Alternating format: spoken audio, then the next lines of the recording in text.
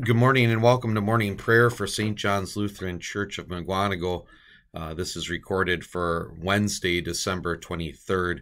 We've come to the seventh and final antiphon, O come, Emmanuel. Just a reminder, when we started this series, if you take the Latin name for each of these seven titles for Christ, and you go backward to first, the first letter of each name spells out arrow cross.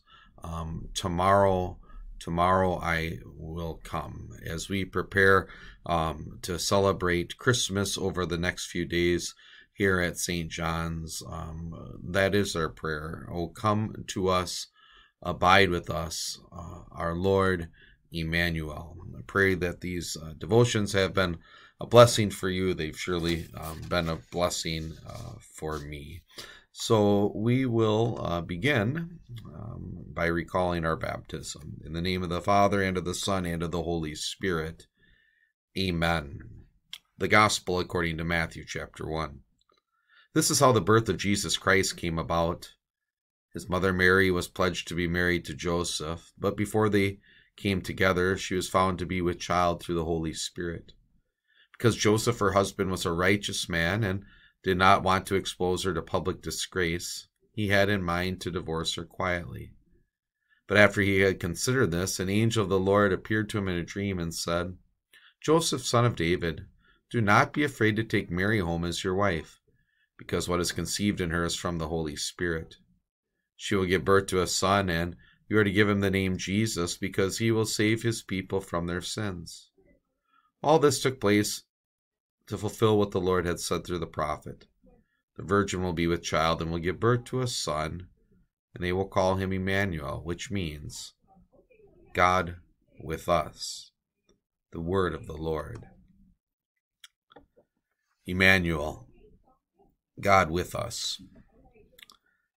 The only Emmanuel who ever was and ever will be, Jesus the Christ. One final Advent call on December 23rd. Emmanuel is coming. And when he appears in glory, he will be the same Emmanuel who came by a virgin, who died on the cross, who rose victorious and ascended on high. Until he returns in glory, there is so much comfort for you in this one name. Does God want to be with me? Does God care about me? The virgin will be with child and will give birth to a son, and they will call him Emmanuel, which means God with us. Does God want to be distant from us? No. God puts flesh and blood on his own dear Son to be near us.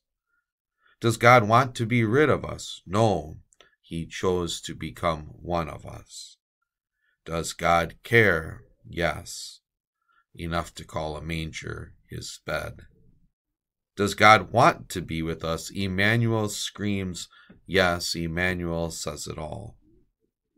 One day we will be with him forever. For now, like lonely Israel in exile, we wait. But as we wait, we are not alone, we are never alone. Emmanuel, God with us. In baptismal waters, in word and absolution, in body and blood. Emmanuel screams to you, you are not alone, you are never alone. We pray. O Emmanuel, our King and our Lord, the anointed of the nations and their Savior, come and save us, O Lord our God.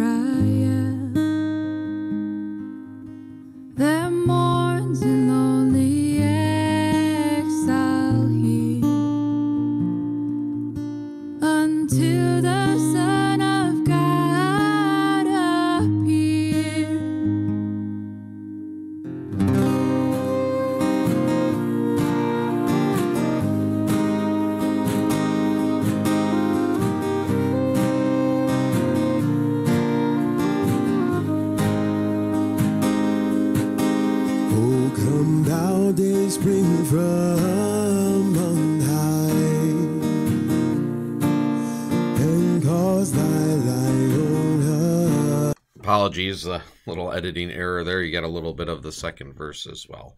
Let us pray. Stir up your power, O Lord, and come. Take away the burden of our sins and make us ready for the celebration of your birth, that we may receive you in joy and serve you always. For you live and reign with the Father and the Holy Spirit, one God, now and forever. Amen. Our Father, who art in heaven, hallowed be thy name. Thy kingdom come, thy will be done, on earth as it is in heaven. Give us this day our daily bread, and forgive us our trespasses, as we forgive those who trespass against us. And lead us not into temptation, but deliver us from evil. For thine is the kingdom, and the power, and the glory, forever and ever. Amen. The grace of our Lord Jesus Christ, and the love of God, the fellowship of the Holy Spirit, be and abide with us all. Amen. Have a blessed Christmas. Morning prayer will resume again on Monday, December 28th.